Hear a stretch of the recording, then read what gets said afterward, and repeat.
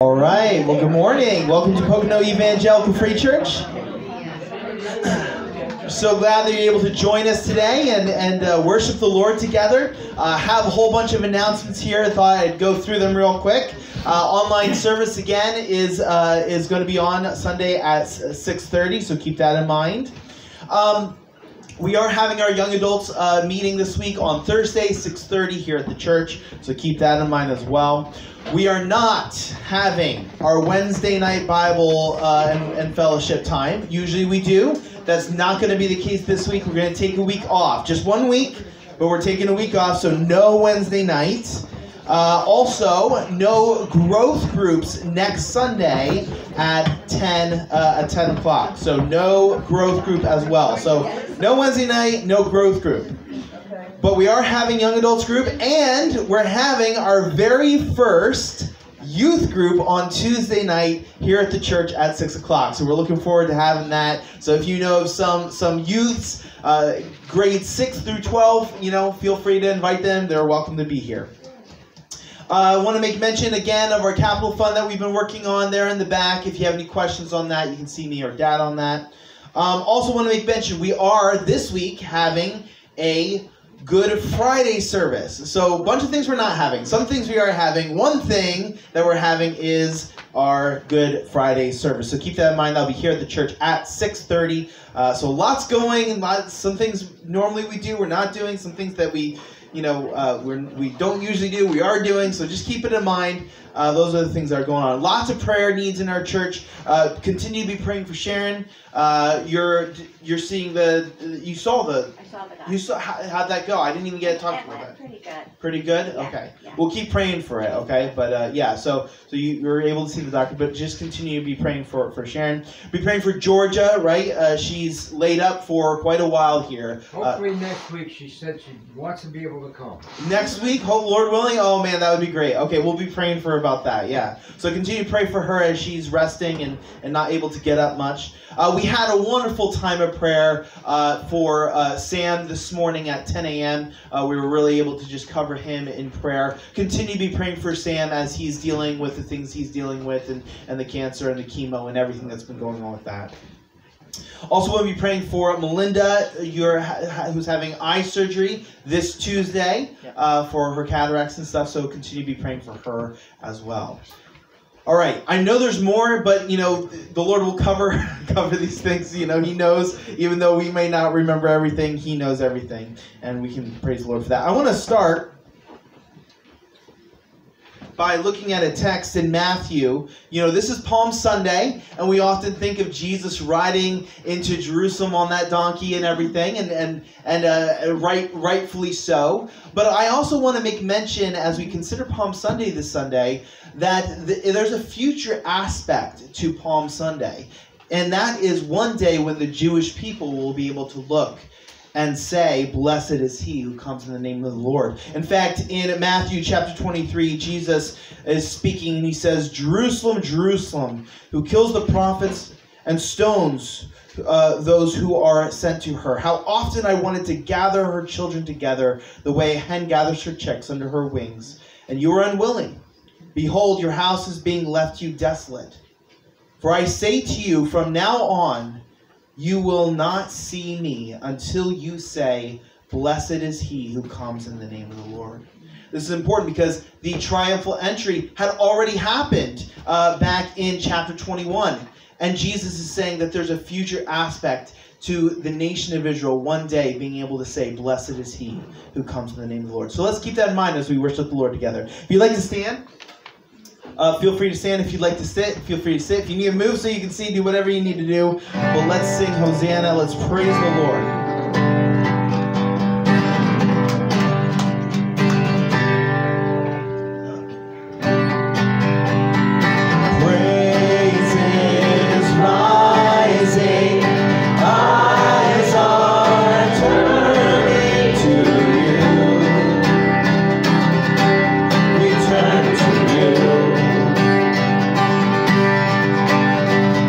Hope is stirring.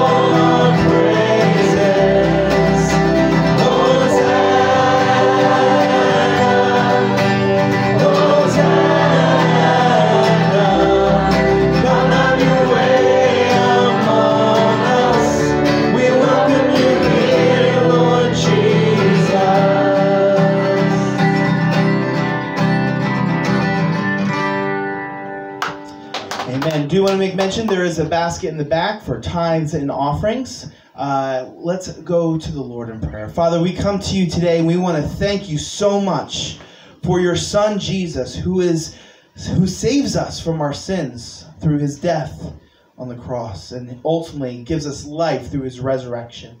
Lord, we thank you and praise you that we can come before you and sing praises to you. Lord, you are a God worthy of all praise, of all honor, and of all glory. Father, we do want to lift these prayer requests to you, O Lord.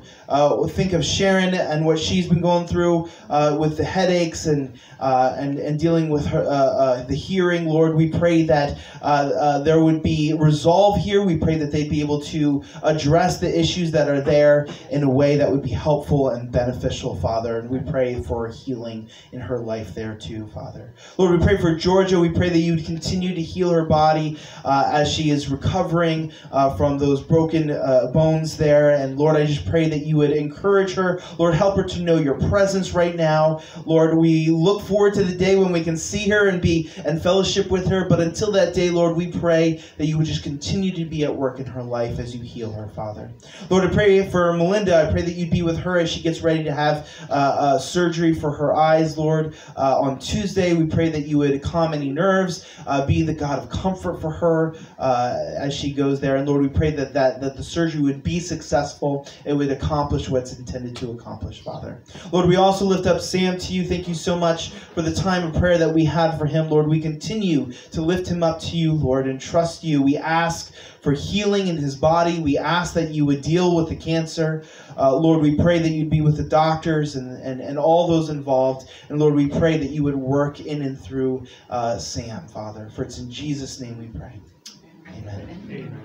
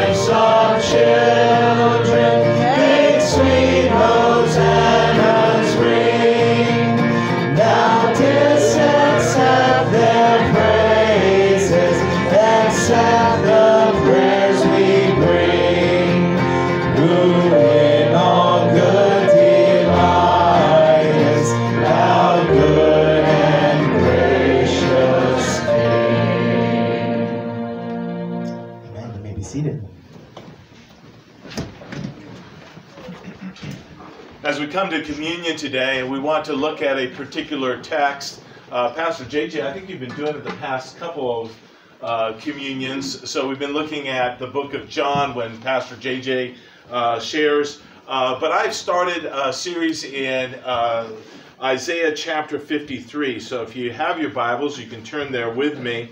We're going to be looking at verse 2 today, and this is a text that really speaks in prophetic forecast of what's going to be happening in relationship to the cross. And so we looked, the last time I did it, I think it was back in the fall, but we looked at who has believed our report and to whom has the arm of the Lord been revealed. And we looked at how important it is to have faith. You cannot come and partake of communion if you don't have faith or not truly partake of it.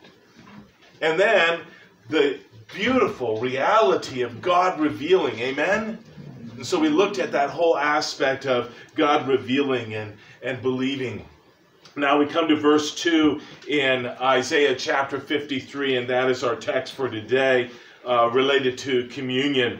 For he shall grow up, and it's speaking of Jesus here, he shall grow up before him as a tender plant, and as a root out of dry ground. He has no form nor comeliness. And when we shall see him, there is no beauty that we should desire him. It sounds like a very strange text, doesn't it? But there's some vitally important issues here that we want to look at. This text is specifically speaking of Jesus' humanity. As we partake together of the bread, we remember his what? His body. The bread represents his body. And so it's important for us to understand, as Isaiah predicted the coming of Jesus, that we understand his humanity and that he was the sacrificial lamb, the Lamb of God who gave his life willingly. And so there are three things I want us to consider about Jesus' humanity before we partake together and remember him and remember his body given for us. The first thing is, it says, for he shall grow up before him as a tender plant and as a root out of dry ground. Jesus just didn't come to earth and then die. Jesus came to earth as a baby. And then he grew. And it says in Luke chapter 2, verse 40, and the child grew and became strong in spirit, filled with wisdom, and the grace of God was with him. Isn't that beautiful? Even Jesus, we don't get a whole lot of pictures of Jesus as a child, but here we do. And here are some of the things that we see in his humanity, that he grew, but he was filled with wisdom and the grace of God. Secondly, it says he had no form or comeliness. There are different views on this, but I like what Gill says. His outward circumstances, there was no majesty in him, no signs of it. He did not lack probable that he would be a prince of Israel, much less the prince of Messiah. He was born, listen to this, he was born of mean parents, in other words, low parents, brought up in contemptible part of the country. Isn't that true, where he was brought up? Lived in a town of which no good is said to have come, dwelt in a mean cottage or a low cottage, and worked a trade. None of these things you would expect from a prince. But in the context of him having no form, Gill brings out this truth that Jesus lived as a human. And then it says this, the third point. And when we see him, there is no beauty that we should desire him. Barnes says an interesting thing here. He says, the image to the mind's eye is as obscure as in the one case as in the other. And in both, we are directed to his moral beauty. So what Barnes says is, both in the last thing we looked at and in this thing, we are directed to something else, to his moral beauty, his holiness, his benevolence, as objects of contemplation, rather than to his external appearance. Do you know almost every image that you see of Jesus, He's a big, strong, strapping carpenter with long, flowing, beautiful hair, with chiseled features. Am I right? Whether he was or not, and most would agree that he probably was not because of this text, one thing that's important is God didn't want us to look on the outward appearance. Amen? Amen. But his inward appearance. And Barnes brings that out in such a powerful way. Now, that doesn't mean he didn't have glory. In 1 John chapter 1, verse 14, it says, and the Word became flesh. Jesus came from heaven here down to earth, and he became flesh and dwelt among us. And then John says this. He says, we beheld his glory. The glory is of the only begotten of the Father. And he was the most strapping, biggest, strongest man. No, he doesn't say that at all. He says what Jesus was full of, and this is so important as we partake of communion, he was full of grace and truth. Amen. The truth of the gospel is represented here in his blood being sacrificed and shed for our sins, to cover our sins. And his grace is represented in his body being willingly given right from the beginning for him to become flesh. And so at this time I'd ask Pastor Jay and Sean, is that all right? To come up and help me with communion.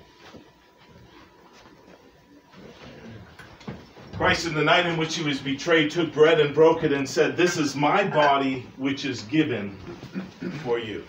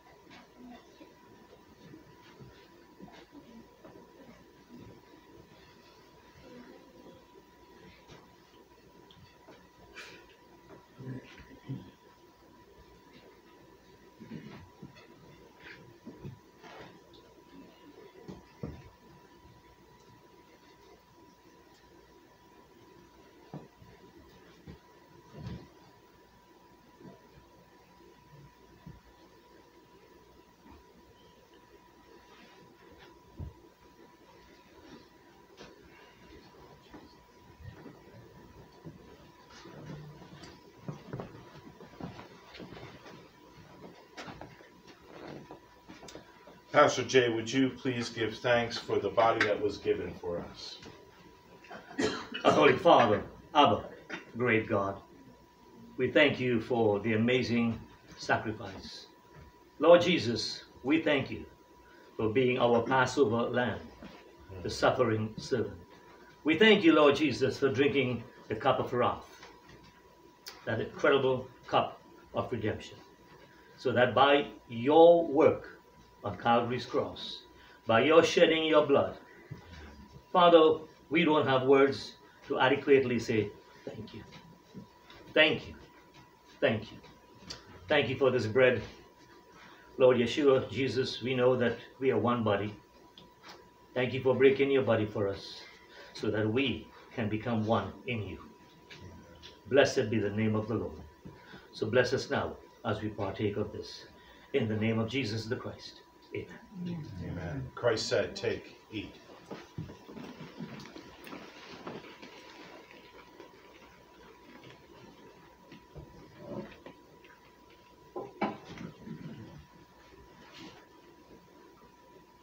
same manner he took the cup also after supper, saying, "This cup is the new covenant in my blood.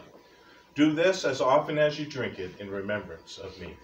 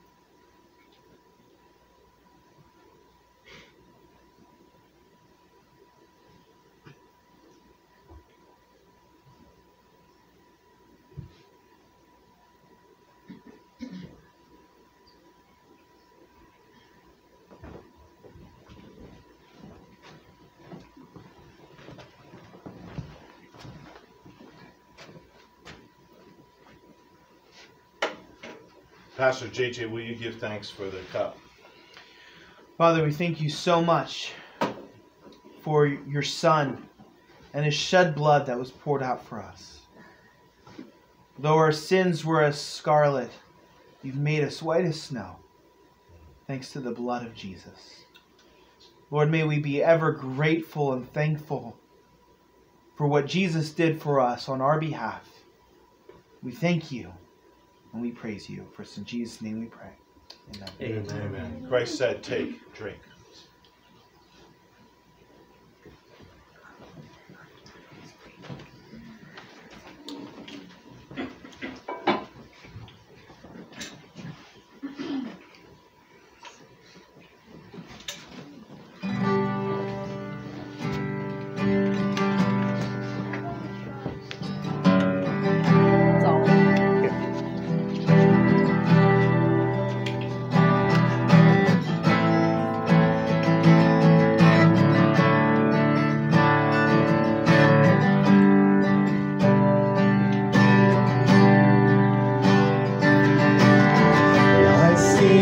King of glory,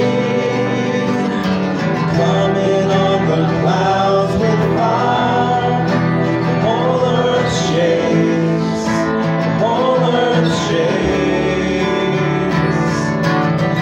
I see his love and mercy washing over all our sin. People sing. People sing.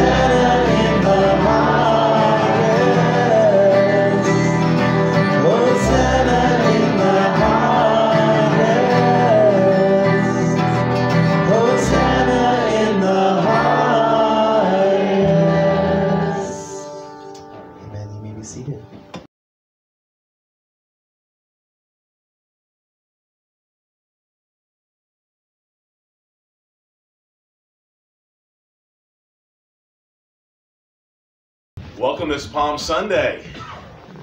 Do we really say Hosanna? Hosanna. Lord, save, we pray. Such an important concept because we do need to call out to Jesus, don't we? And that's what Hosanna means. It's a calling out.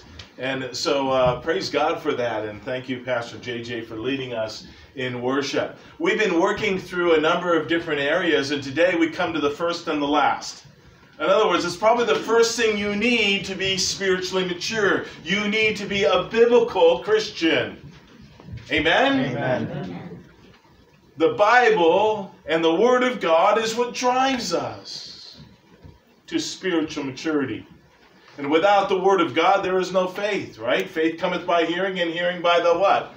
Word of God. And so today we're going to be looking at what it looks like to meditate upon the Word of God and then to apply it into our hearts and into our lives. And that kind of should be the first, but we've looked at a number of different things. We've looked at what it looks like to be a purposeful Christian, as we looked at Daniel. And then we looked at what it looks like to be a growing Christian, because a Christian shouldn't become stagnant. We need to be growing. And then we looked at what it looks like to really affirm and bless others. And then we looked at what it looks like to use our mouth to provide grace and edification. And then we got into the importance of looking and examining ourselves. Boy, a good spiritual Christian knows how to examine. Amen?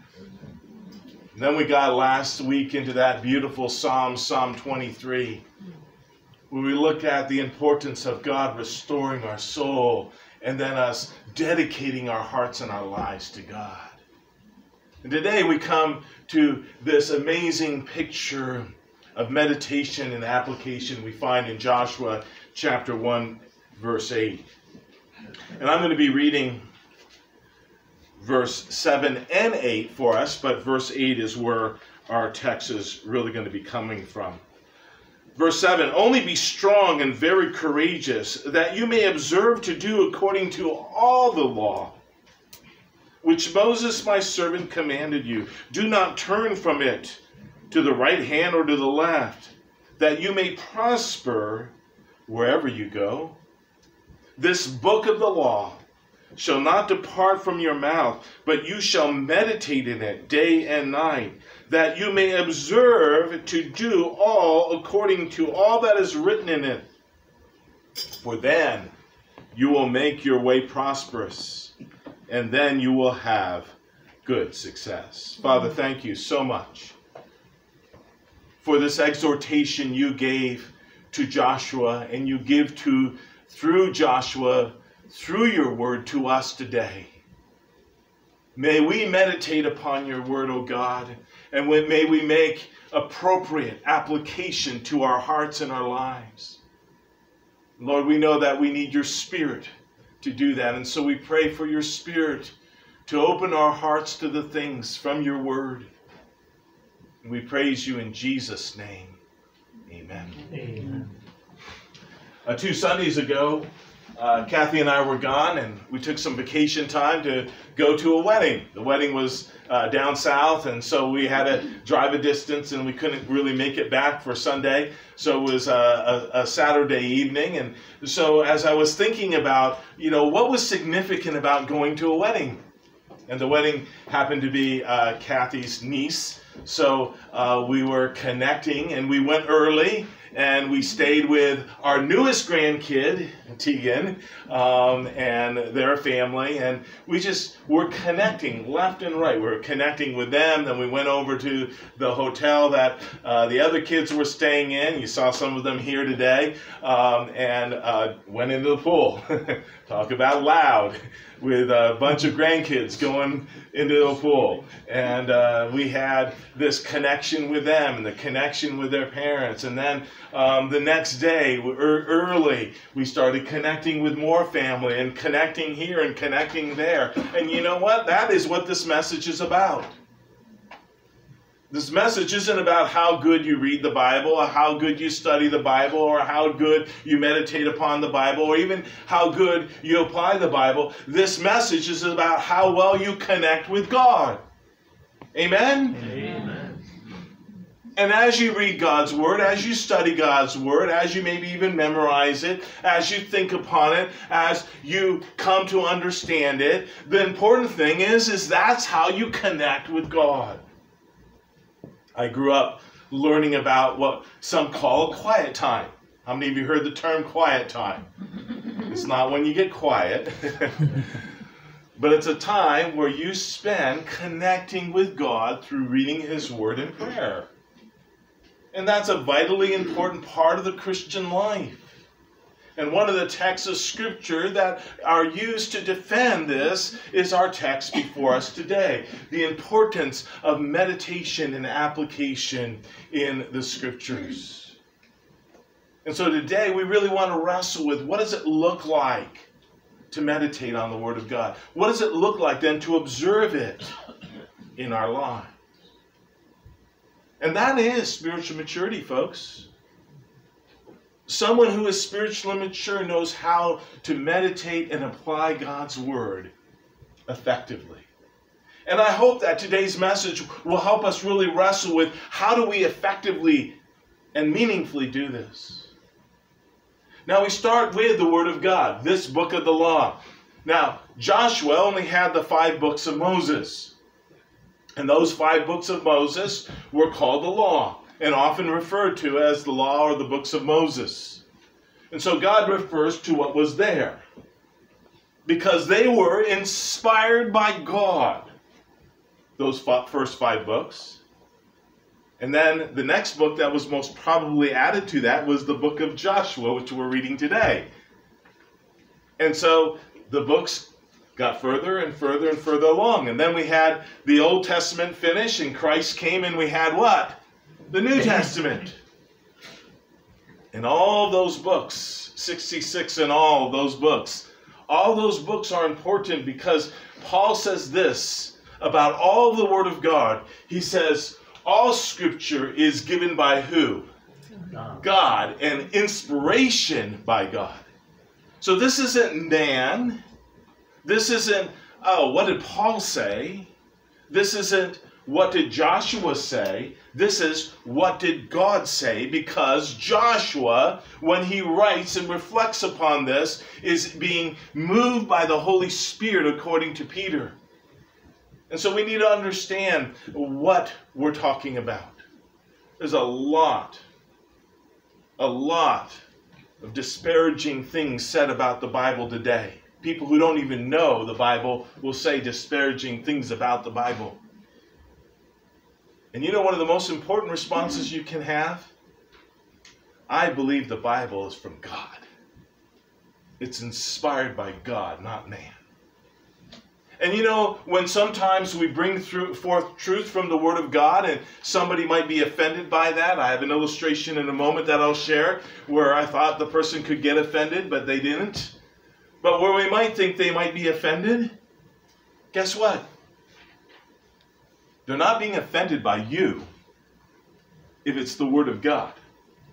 They're being offended by whom? By God. And so Joshua has this set forth right from the beginning. And that's what we need to have set forth in our understanding in our minds, is what we meditate upon. It's important.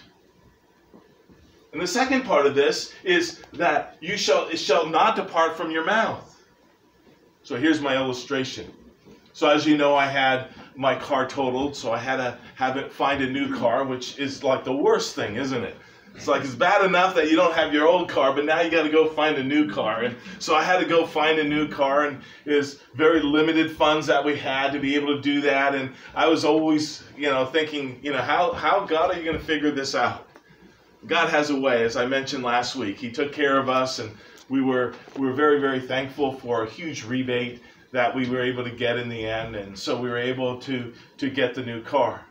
But I get into the car at the dealership. I get in the car, and the salesman, I just met him, right? Just met him. We go out in the car. I was talking to a number of different people, introduced to this guy. We get in the car. He has the car. We get in, and I shared with him what happened, and he uses the great name, and he says, Jesus Christ.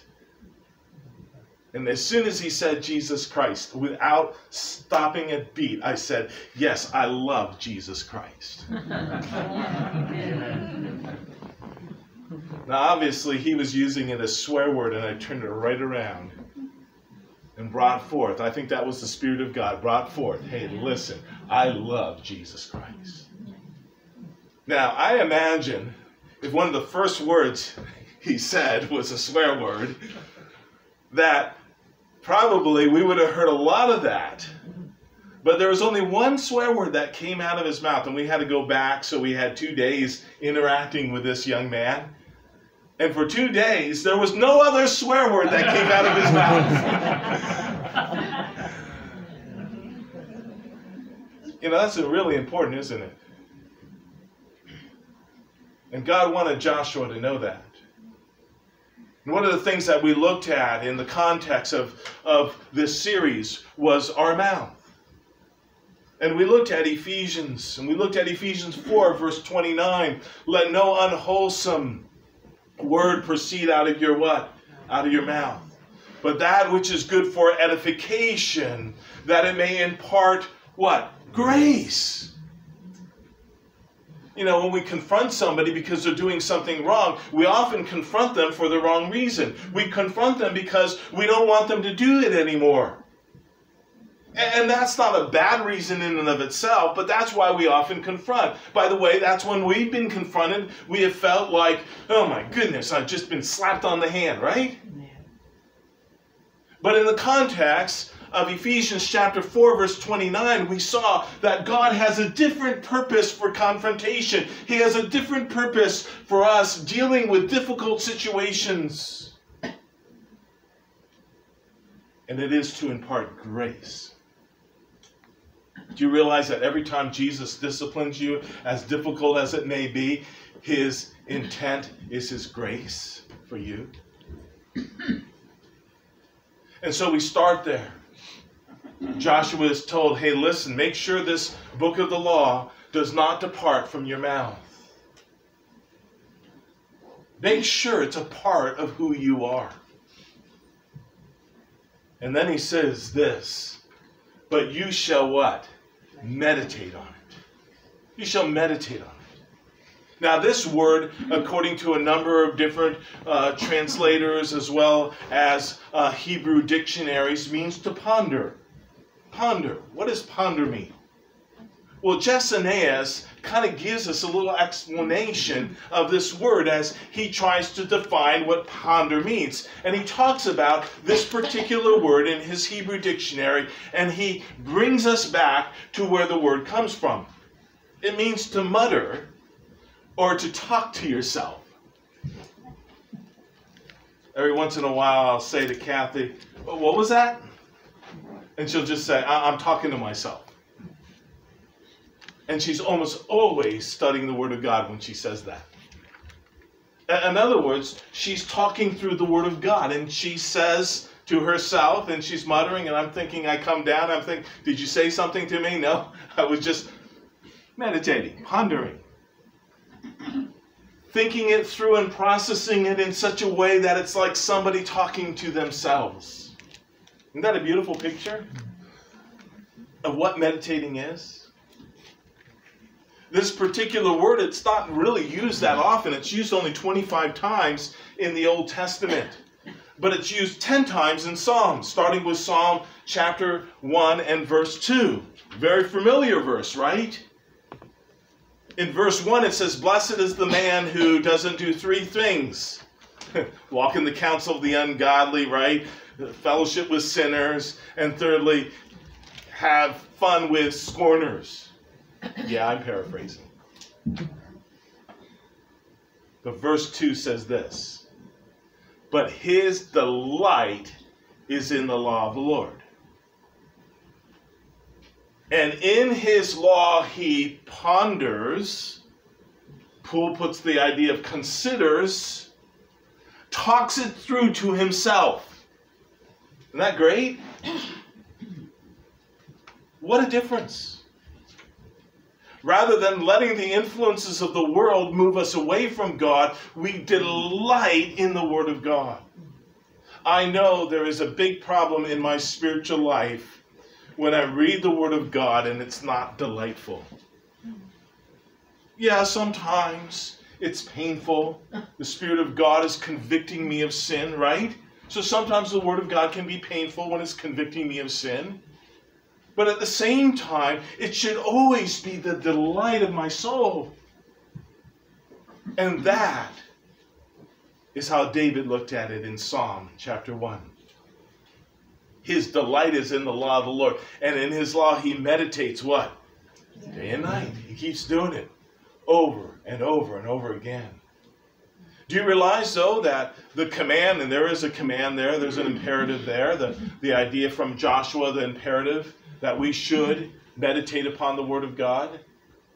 And it's reflected in Psalm chapter 1 and verse 2, but it's also reflected in other Psalms. And so we move on in the context of Psalm, and we come to Psalm 63. And David also here, it's David saying, I meditate on you.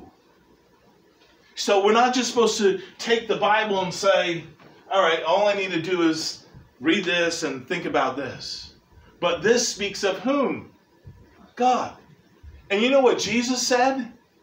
He said, you're missing the whole point of the Old Testament law. And he says, for it speaks of me. That's what Jesus said. So from beginning to finish, this is about God. And so we should meditate upon who?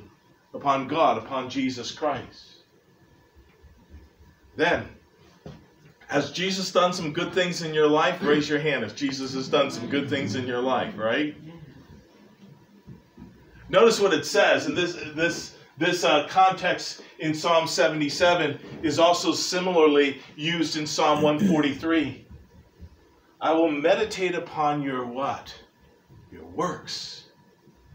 What God is doing in our lives, through His Word, in other people's lives. It's important for us to be meditating upon the work of God. How is God working in you today? Think upon that. Meditate upon that. And then he says something, God says something to Joshua that's vitally important. He doesn't say, you shall meditate upon it on Sunday. Does he? Should we meditate upon it on Sunday? Amen. Yes, right? But he says, you shall meditate upon it day and night. And by the way, the Apostle Paul in the New Testament uses what's called a present imperative, a continual command. It means it's true always. To Timothy, when he says meditate upon these things that he was writing, that your progress may be evident to all. Think about that for a moment. Do you realize how effective your quiet time, meditating and application, the effectiveness of that will affect how others see you? That's the context there. Paul says, meditate on these things. Give yourself entirely to them. That's the application. You see, the meditation, the application, just like in our text. And then he gives a reason. Because others will be impacted by your quiet time. Daily. Others will see. I know I'm paraphrasing again, but it's very important for us to understand. If we're feeding from the Word of God, and we're living the Word of God, we shine as light. And it makes an impact upon the world. Now, that brings us to a very simple question. How do we effectively do this? How do we effectively meditate upon the Word of God? Well, do you realize that nowhere in the Word of God, except to Pastor J.J. and myself, and yes, you, Pastor J, back there too, but nowhere in the Scriptures are you told to read the Word of God. Timothy is. He's told to do it in the context of the congregation. But nowhere are you specifically told to read the Word of God. And I think part of that is because some probably couldn't read. But most of us here can read, right? And so the first thing is, we need to read it, right? Do you know how a lot of people learn the Scriptures? They sang the Psalms. They sang the Psalms. Do you notice that when Jesus and Peter and Paul quote back, they often refer to what? The Psalms. Why? That's what people knew. They read it, they sang it, Pastor JJ. If you look at the life of Charles Wesley, that was his whole goal. His whole goal was to have people who may have not been able to read the Word of God learn the Word of God through music. Isn't that beautiful? And think of some of the amazing hymns that Charles Wesley wrote. They were all bathed from Scripture into music so that people would respond. And so we need to read it. We need to know it. We need to understand. And then we need to study it, folks. It's part of why you come to church.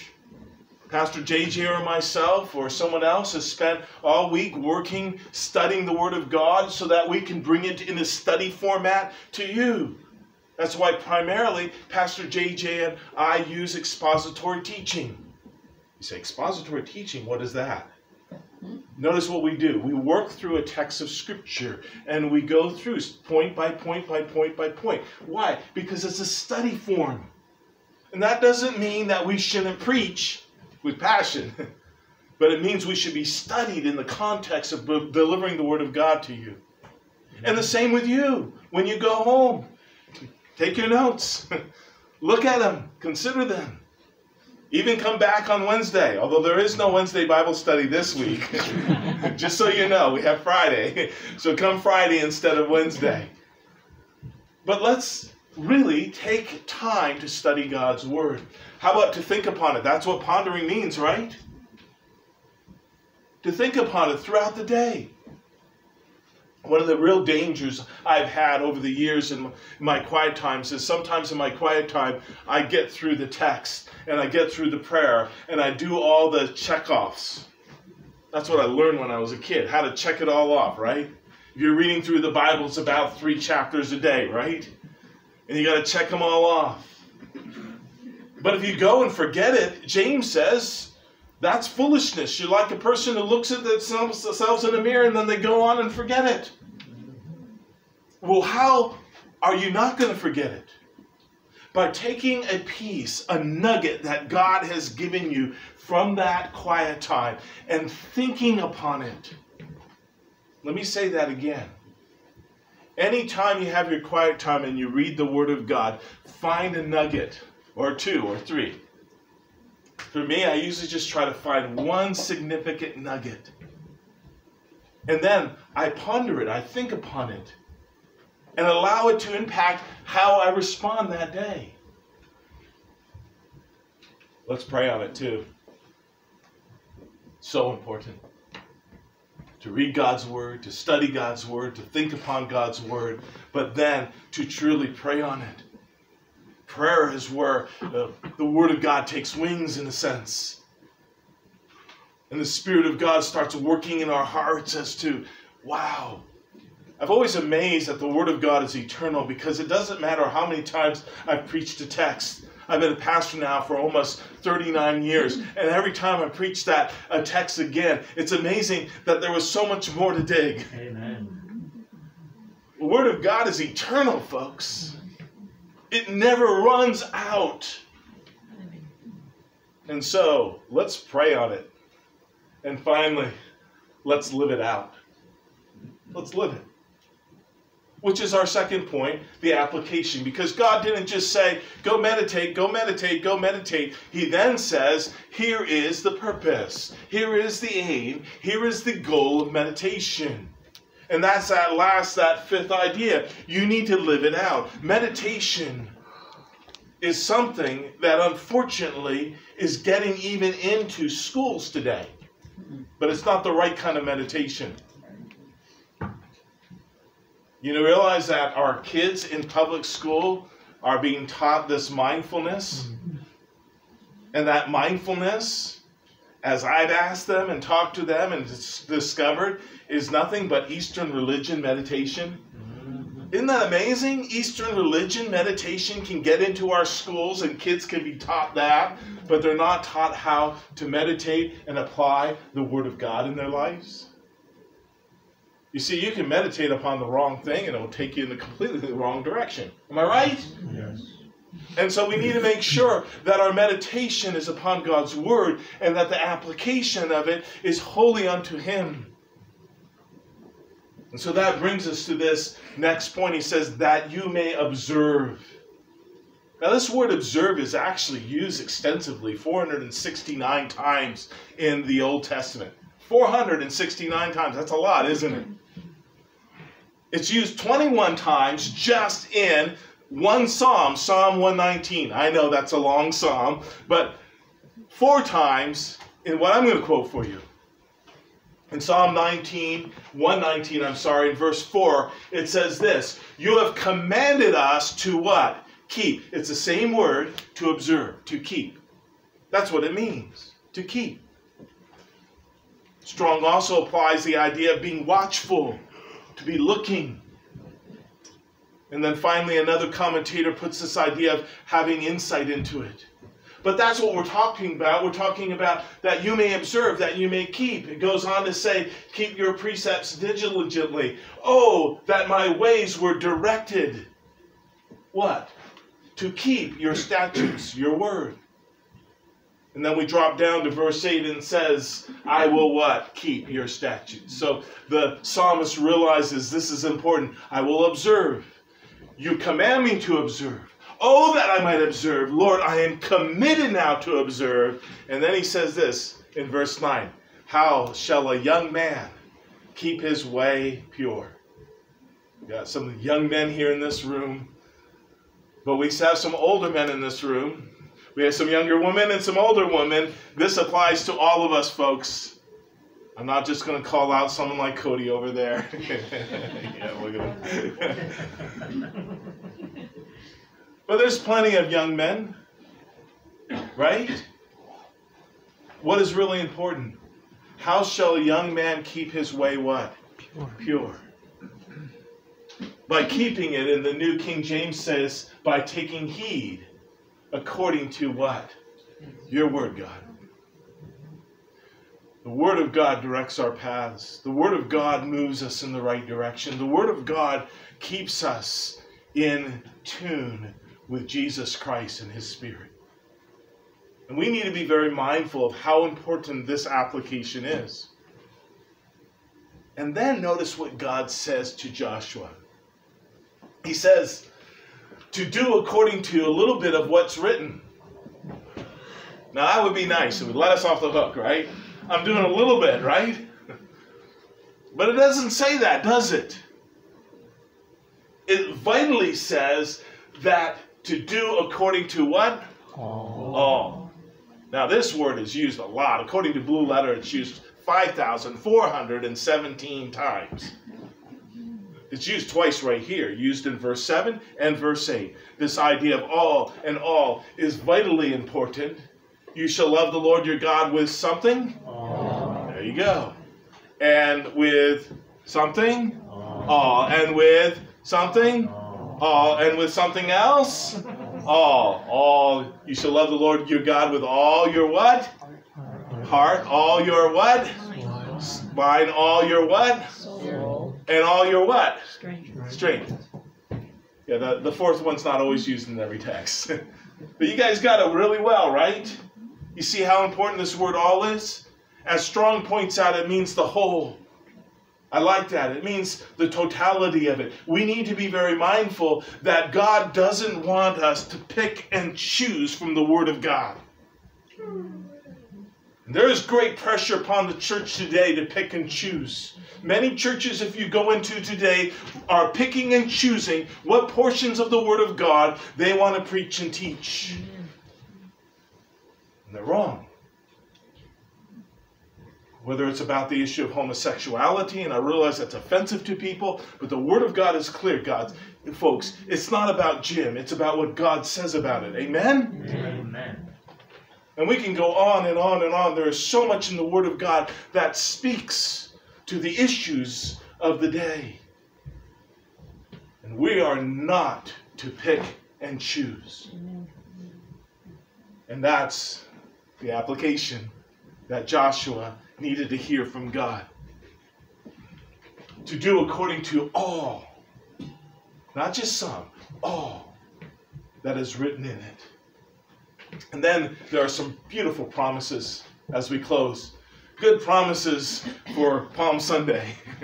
As we cry out Hosanna, which is an anthem of praise, but it also literally meant, as you go back into the Psalms and realize where it came from, save we pray. And today, as we are saved from our sin for all eternity, even today, we need that kind of salvation in our sanctification, don't we? Every day, don't we need that?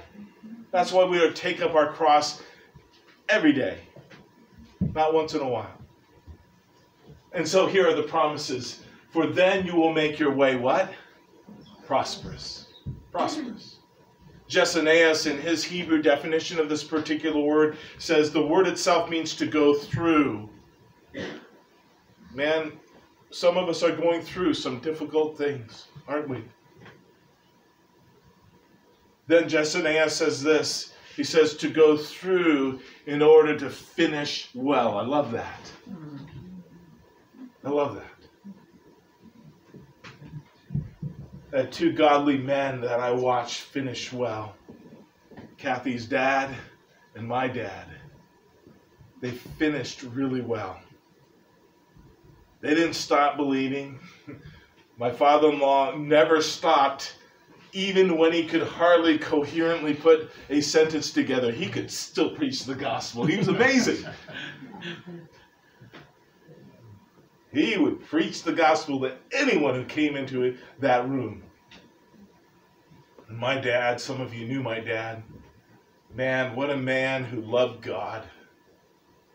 Who, as JG and I were talking about even last week, he would sit right up here and he'd hear the word of God and you would just see him crying, weeping. He loved the word of God that much. It would just cause him to cry. Wow. That's spiritual maturity, folks. And those are the people who prosper. As Psalm uses that exact same word. This word to prosper is used 65 times in the Old Testament. And the word success is used 63. So we have this word, he will prosper. Just as we saw in Psalm, right? Psalm verse 1, blessed is the man who does not do this. The ungodly does not do this. The sinner does not do this, the scoffer, but his delight is in the law of the Lord. He'll be like a tree planted by what? Living water. And whatever he does, he will what? Prosper. What a beautiful picture of the Word of God making you who God wants you to be. When I see this, I see spiritual maturity. True biblical spiritual maturity. And then it ends with, and then you will have good success. This is a good place to end our series. Because this word good success doesn't necessarily mean the kind of success that the world looks at. This word is the word, it's used 63 times, is the word for prudence. In fact, of the 63 times it's used most in the book of Proverbs, 13 times. Just to give you an example of Proverbs chapter 1 and verse 3, to receive instruction of what? Wisdom. And some have prudence there. Wisdom. You see, the man of God, the woman of God, knows how to meditate upon the Word of God and apply it to their lives with wisdom, with prudence. And that is the call for us today as we close. Is God prospering your way? Is God giving you success by giving you His wisdom through His Word? And so we've looked at a lot of different things, and we close with this question, and then one other thing. How do we effectively do this? First of all, we need discernment. That was our series. Our series came from Hebrews chapter 5 and verse 14. That those who are mature, of full age, those who are mature, know how to discern between what? Good and evil. It takes discipleship. We don't have a lot of time because of communion, but I had like 3 minutes to talk about this. But I'll do it another time, Pastor JJ, or Pastor JJ will do it. But discipleship, who's discipling in your life? I'm so glad for people in my life and people who I disciple and then speak back into my life. So important. What is discipleship? Discipleship is found in Matthew chapter 28. Jesus says, all authority has been given to me. We start at the right place, Pastor JJ. All authority has been given to me. Now, therefore, in light of that, go and make what? Disciples. And as Pastor JJ pointed out in a recent sermon, the only command there is to make. And so discipleship needs to be a part. We need to be growing from one another by discovering. This was possibly going to be my Easter message next week, but I decided to go with Romans 1:4. But I will refer to it next week, so you'll hear again. But it says that after the resurrection, Jesus opened their mind to understand the Scriptures. That's so important. Letting God, by discovering through Him opening our minds. And then finally, we need to discipline ourselves, folks. Amen? Amen. We can't just be wishy-washy with the Word of God and take it whenever we want. We need to be disciplined. And 1 Timothy chapter 4 and verse 7 says, discipline yourself for the purpose of what? Of godliness. So as we've gone through this series, we've looked at what is a spiritual Christian. It's a purposeful person. It's a growing person. It's a person who's blessing others. It's a person who knows how to edify others. It's a person who's confident. Examine yourself, right? It's a person who's dedicated. Dedicated. And then finally today, where we should have started maybe, but definitely where we end. Folks, you cannot be a spiritually mature Christian unless you're a biblical Christian. Amen. And I thought that would be a really good place to end, to remind ourselves we must be biblical Christians. Let's pray. Father, thank you so much for your word, for what it means to us. Help us to really meditate upon it and apply it in our lives. Help us to be biblical Christians. Help us to truly understand the importance of your word in our church, the importance of your word in our families, and Lord, the importance of your word in our individual hearts and lives. And we pray this in Jesus' name. Amen. Amen.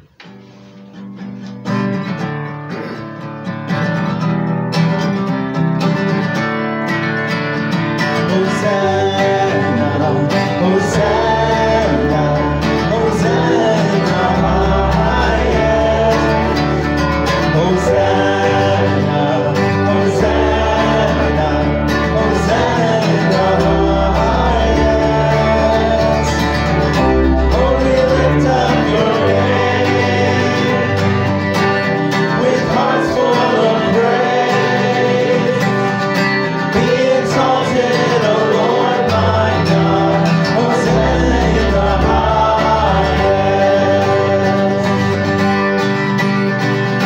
Glory, glory, glory to the King of Kings. Glory, glory, glory to the King of Kings. Lord, we lift up your name with hearts full of praise. Be exalted, O Lord my God, of glory in the highest. Amen. Have a great Palm Sunday. We look forward to Good Friday service and Easter next week. Have a great day. May the Lord bless you.